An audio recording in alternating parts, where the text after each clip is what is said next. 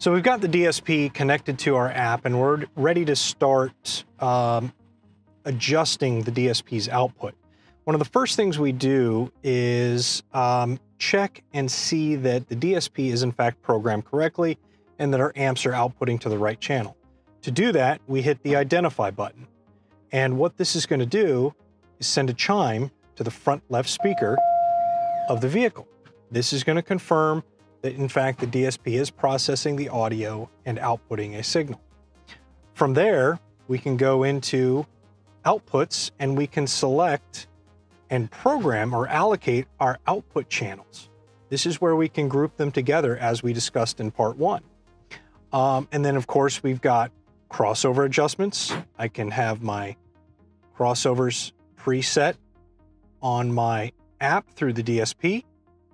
Got my equalization adjustment, time delay, and then my input levels and adjustments. So at this point, I've got a pink noise CD in the CD player, and we can start playing our pink noise. Now the track is set on repeat, and we can go through. And the benefit behind the DSP and the fact that this is a fixed level signal is we can go up in volume, and then we can go down in volume.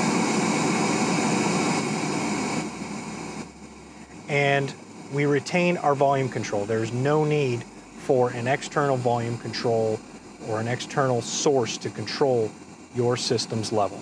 And that's truly the benefit of the DSP. And then if we increase our volume again,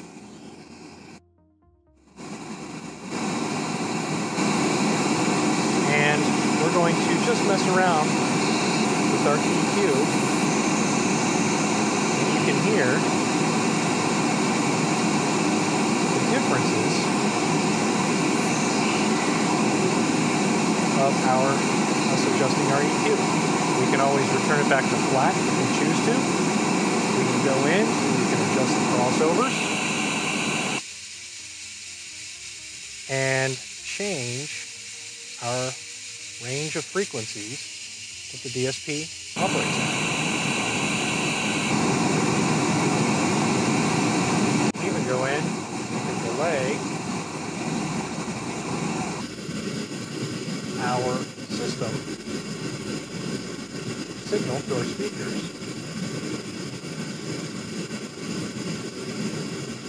Turn that back to normal without any kind of time limit. And see, we can adjust, like I was mentioning, we can adjust our left independently, our right independently, our rear left, and even our subwoofer, which the amp has not been installed in the subwoofer yet.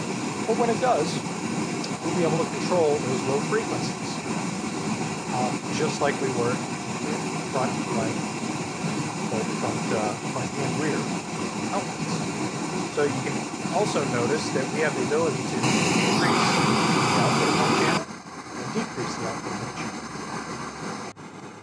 So you can see the installation of the AXDSP-X-FD2 is relatively straightforward.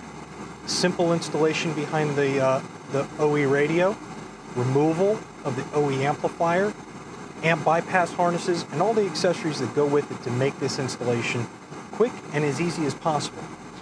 No longer do you need to have external volume controls or external equipment like summing devices or any kind of product that fixes the OE curve on the output side of the factory amplifier.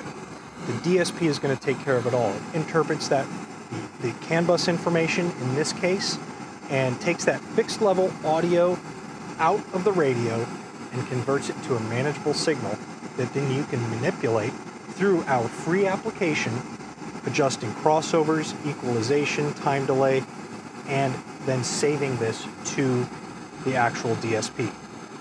So with the rest of this installation here, I'm going to button all this up and put the back panel together, and this thing is ready to go. It's set up, and we're really excited about the product because it's going to save you time in the install bay.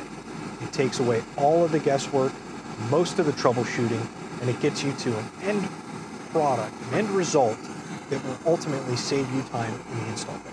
So if you'd like more information on the products that we have available in the DSP line, you can visit AXXSinterfaces.com to check out more information. So thank you.